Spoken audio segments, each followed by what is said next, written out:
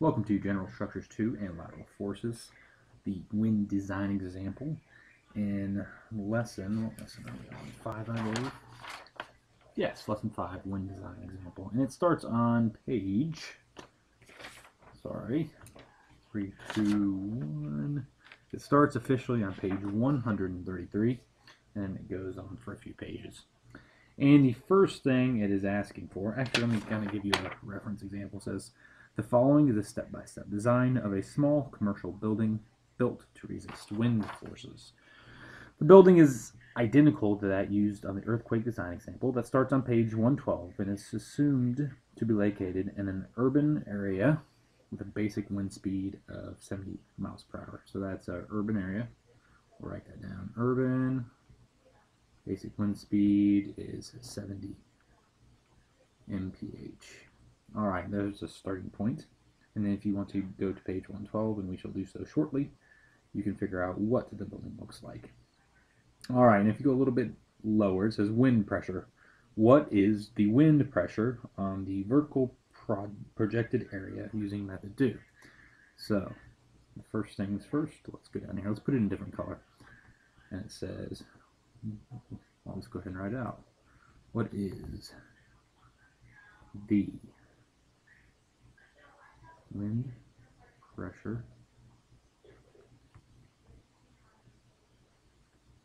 on the vertical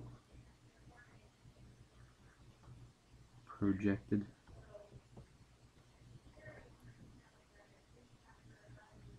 area using method 2. Alright, there's the question. That took a little while. And what we want to do first is, I'll change my color, but we want to write down the wind equation. What is the wind equation? Or not the wind equation. What is the pressure equation? And the typical pressure equation, when you take a look, using the UBC, of course, is P equals CE, CQ, QS, I. And as you can remember, these all mean something: importance factor. This is basic wind speed pressure. CQ is, I always forget what these are. I know this is exposure, and then this is, I believe, where it's located. But we'll figure that out when we go look it up. I always forget what exactly they are. But first things first, let's go ahead and start right here. CE, what is it? And to get CE, you go to table 16-H on page 127.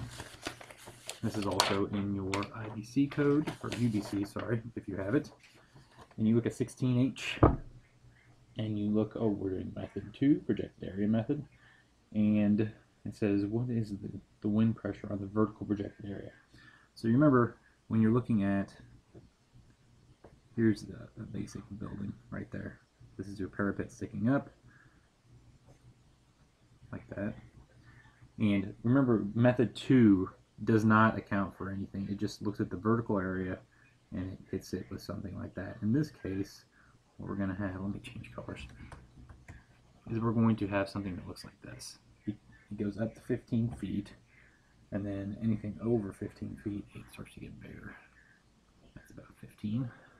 So this will be consistent, and then from here to, let's say right there, the top, it'll get a little bit bigger, if that makes any sense.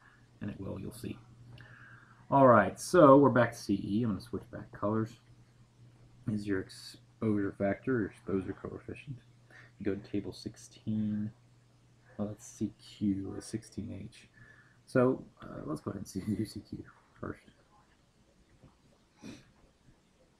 Actually, it really doesn't matter what we do first. We'll do CE. You go to 16G, and that is on page 126. So flip it on over and go to page 126. It says combined height, exposure, and gust factor, CE. And as you can see, for 0 to 15 feet, it is 0.62. And that's because we are exposure B. And then for up to 20 feet, it is 0.67. 0.67. 20 foot, it's 0.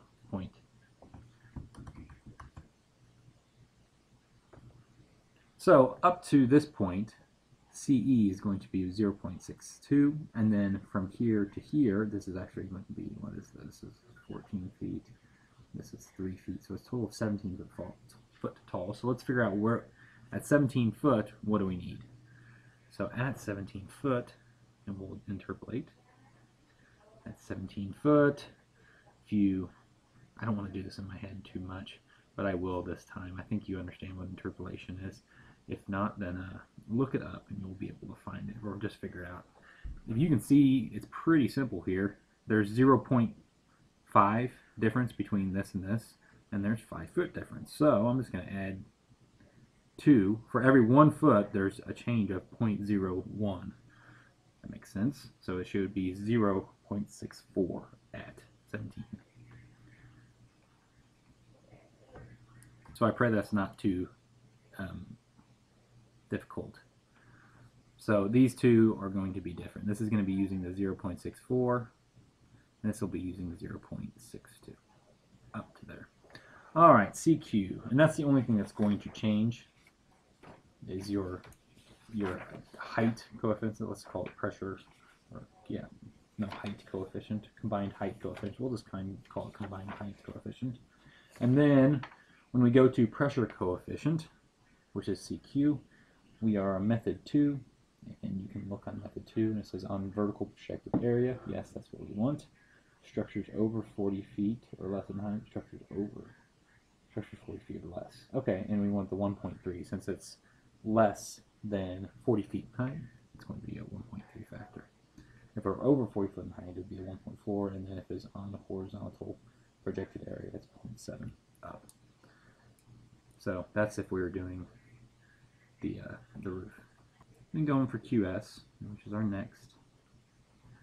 QS is going to equal, actually, I believe QS equals 0.00256 V squared.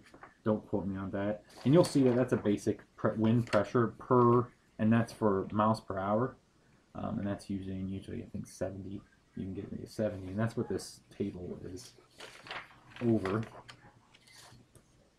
And it's table 16-F, and it's reproduced on page 128. And it's wind stagnation pressure.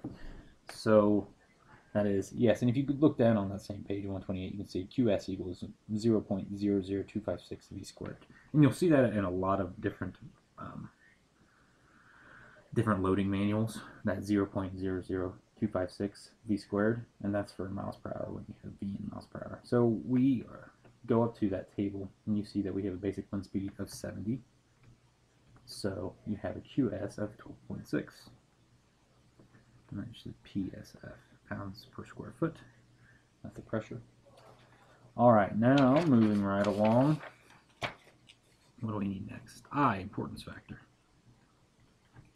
And this building is not like anything important or has a lot of people inside, or is emergency response type building, so it gets a 1.0. Alright, we now have everything, so let's go change colors again, and let's actually figure what this is, this pressure. And what I'm going to do first is get rid of these. I hope that didn't confuse you what I was trying to say. But you're going to have a pressure up to this point, then you're going to have a pressure at that point. So let's call this, maybe this will make it easier.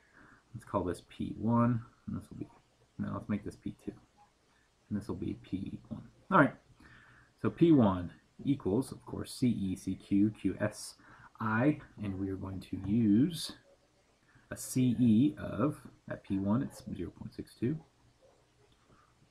a QS, which is 1.3, it's going to be the same, the rest is going to be the same, 12.6, PSF, and then 1.0.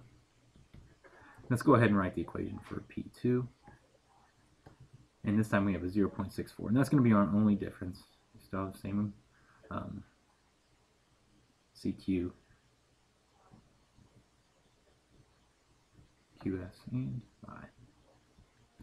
I'm going to get my calculator and we're going to figure out what this is.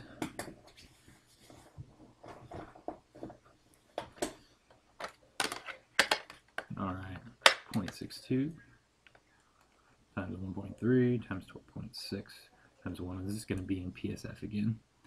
And that's 10.15, and I'll call it 10.2 PSF. And that's going to equal right here. So at that point, it is 10.2 PSF. Then up here, it's going to be 0.64 times 1.3 times 12.6 times 1 is 10.5. That's 10.48, but we're going to round up 10.5 PSF. And does that make sense? Yes, because it's getting a little bit larger right there. That makes sense. All right, so those are our answers for this first question. It says, what is the wind pressure on the vertical projected area? This is the wind pressure. At that point, it's 10.5 PSF. At this point, it's 10.2, and then all around here, it's 10.2, and right there, it's increasing at a linear rate. So once again, these are our answers.